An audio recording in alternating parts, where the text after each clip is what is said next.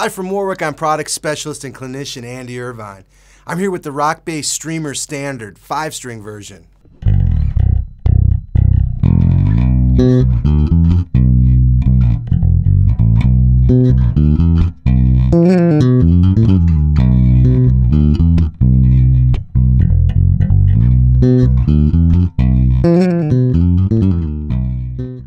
The Streamer body shape is one of the most popular of all Warwick's designs, and this RockBass version is beautiful.